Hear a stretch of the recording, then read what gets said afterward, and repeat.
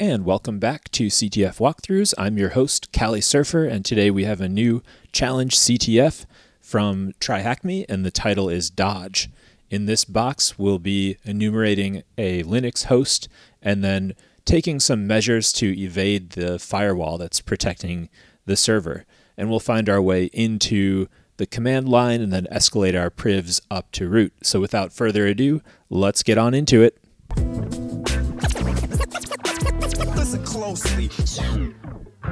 Let's get started. So over here I have my VPN, and we did 2 Nmap scans with attack F for the fast scan, 3 open ports with services running SSH, HTTP, and then HTTPS on 443. Then we followed up with a script scan using TAC P for just those ports, and then TAC SC for script scan, TAC A for run all of the different scan types, and then TAC ON for output normal, and we saved it into a file. Here we see we're running OpenSSH 8.2 P1 on Ubuntu, port 80 is forbidden, 403 error, and then we have a SSL HTTPS service running here on 443. Now we get to the interesting part here. Under SSL Certificate, we see the name is dodge.thm, and then we see alternative names. So these are subdomains here. We want to enter these into our etc host file and then see if we can open any of those websites, because the original site I don't think opens for us. Let's make a new tab here, clear out that junk, and let's do a sudo etc hosts. Actually, cancel that. We want to do a sudo vim etc hosts. We'll use vim to edit. And we're in here now. Got a bunch of other labs going. Let's add a comment here, TryHackMe labs. And we'll put in those subdomains that I brought over. Oh, looks like they didn't copy correctly. Let's go back here and grab those. Oh yeah, we need to finish adding them to our etc hosts file. So let me copy that again. Go over here. So we can call this nmap VPN tab. Oh yeah, here's our etc hosts. And we'll put that IP in here.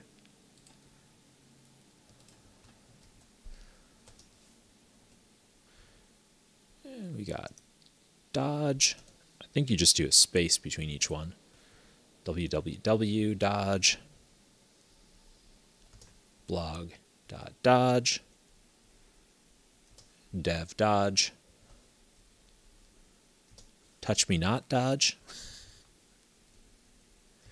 netops tac dev.dodge and ball.dodge.thm. Let's copy those again. And we'll exit with escape :WQ for write and quit.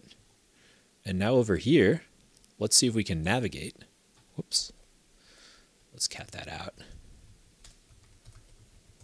Okay. Now we'll see if we can navigate to each of these.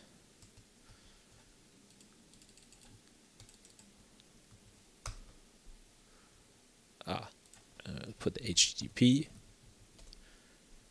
Okay, that one doesn't work. Let's try adding the www. Nothing. Okay. Blog.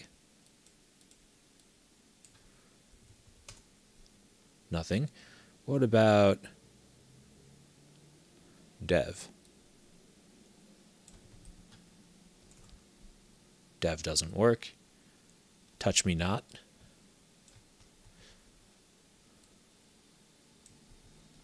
Touch me not dot dodge. Netops tac dev. Forbidden. That's a different error, isn't it? Let's try the HTTPS on that one. Ah, here we go. We've got something. So we can view the certificate here. And this is another way to grab subdomains. Here we've got the same list. This is on which one? It's NetOps Dev. Accept the risk and continue. Then we've got ball.dodge, right? And I guess I should try all HTTP and HTTPS addresses. Here we get a blank page. Looking at the source code, there's one link to a style1, and there's a firewall.js. That sounds interesting. And it's fetching a file here, a PHP file, and that's of interest to us. So let's go in and see if we can access that. Ooh, and here we have something very interesting. Update firewall rules. And there's a sudo command parameter. Let's say sudo, and we can do UFW for update firewall.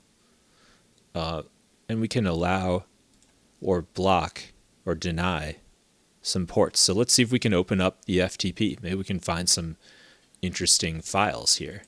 Let's do sudo UFW allow 21 and still says deny.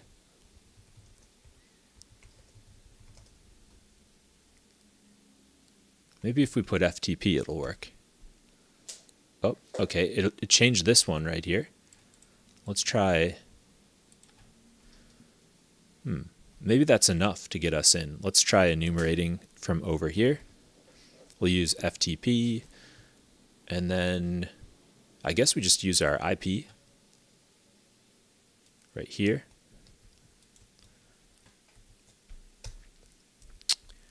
And command not found. Oh, I guess this box doesn't have, my parrot attack box doesn't have the FTP. Let's try LFTP. Sudo apt install FTP.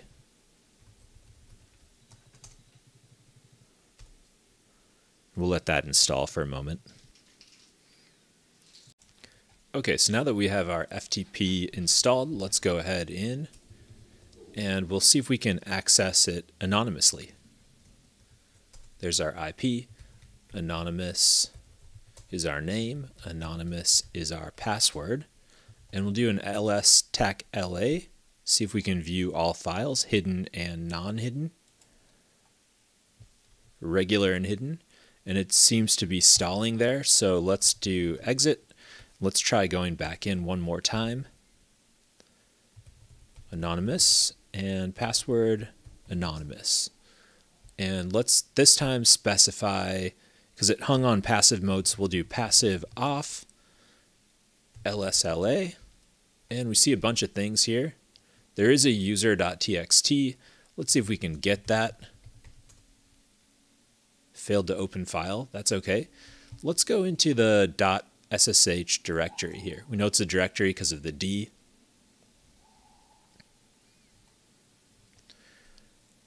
So we'll do a cd.ssh and dir, and we have some keys. So this will probably be our route into the box for our foothold. Let's try to do get star to get all those files. Failed to open. Get ID _ RSA. Failed to open. Get, what else is there? Authorized keys. Let's copy and paste that one. And now it transferred. Okay, well that's good. We got at least one file. Let's see if we can get the other ones though. ID RSA. Oh, that file. Yeah, it's a file with data. Get ID RSA. Failed. Okay, well let's view the file that we did get. See if it's here. Authorized keys. Okay, so we'll cat that one out.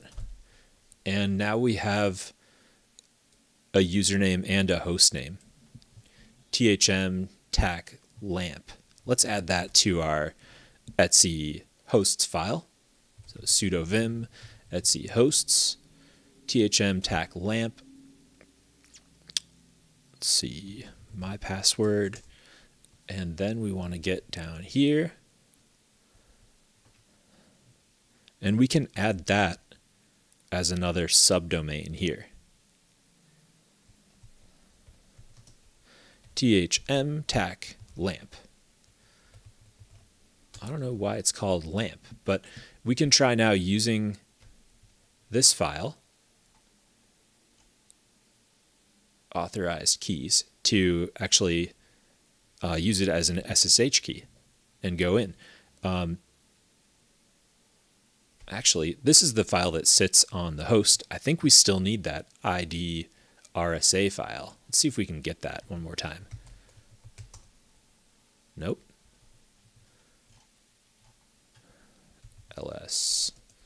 LSLA, authorized keys. How about the backup? I don't know if we tried getting that yet.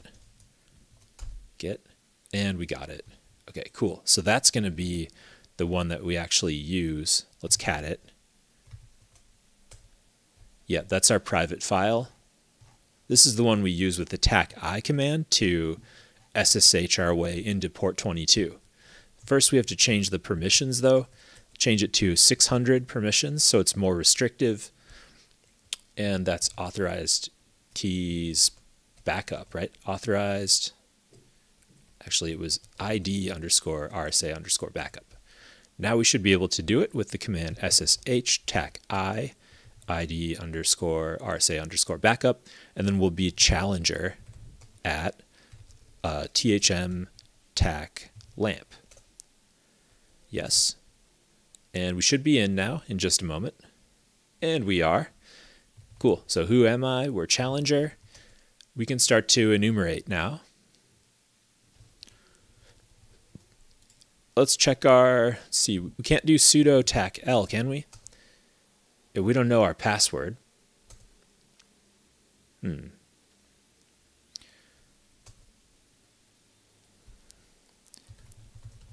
don't think we know our password. Let's see, maybe in our bash history there's something. Let's see. Are we in our home? LSLA. We can grab that user flag now too. Let's see. Bash history. There is a file. Is there also a key here? Not seeing it. So let's look at some of these files that we can actually read. We'll try checking a list. We want to go back into that API folder, and we'll try catting out. Let's try for the config file. And there's a database called Dodgy and a user named root. So we might be able to get into the database and look around. Let's cat out the login.php. Anything in there? Oh, there is something here. There's a username and a password. Gabriella.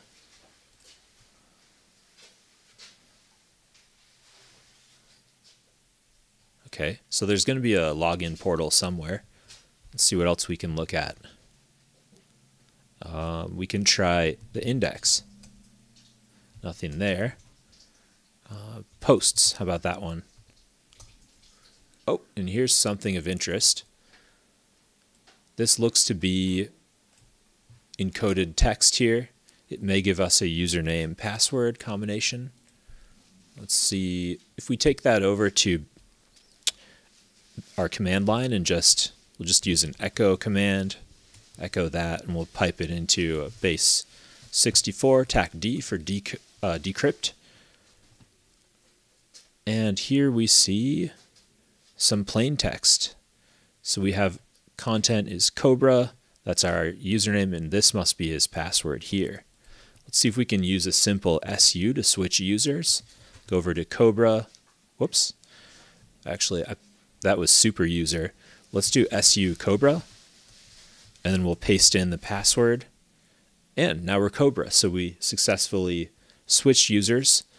We know our password, so we can do a sudo tac-l, and we'll just paste in, oh, actually, they don't need the password again. We do have special privileges on the apt binary. Let's go over to GTFO bins now, and we'll look up that apt binary. They don't need the full path here.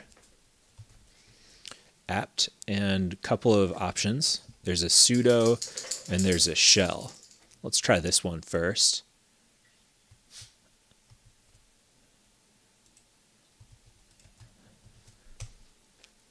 And it's trying to connect. Looks like it's not connecting, so this may not be a viable option. How about sudo? We do want to get persistence with sudo. So 3 options here. The changelog didn't work. Maybe this one will work here. Let's see if we can cancel out. Yep, good. We didn't lose our shell. Let's put these 3 commands in, see if we can get a persisting sudo. Okay, and the final command here. Oh, and again, it's trying to install something, but it's failing, so we'll cancel that out. And let's try this last one here. Maybe this one-liner will do the trick. Oh, and it did. So who am I? We're root. Let's move into the root folder, and we can cat out the root.txt now. So that brings us to the end of this box. Thank you for checking it out. And you can see that we evaded the firewall by discovering a portal, and we added a firewall rule to open up the FTP port, which led us to information disclosure that we use to leverage our way in the SSH service. And then we switched users and discovered an encrypted password for the user Cobra. Switched over to him, discovered a special permissions on a binary that we leveraged to escalate up to the root user so that we have complete control over our target. So that's it for today. Thanks for checking it out, and be sure to subscribe to my YouTube channel for more full-length CTF walkthroughs. So until next time, see ya.